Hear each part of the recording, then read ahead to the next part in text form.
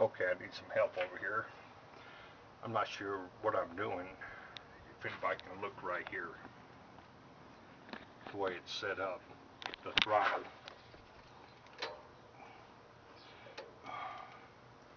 See how it's going back? I'm not sure how it's not working right. I thought this part was supposed to be touching here.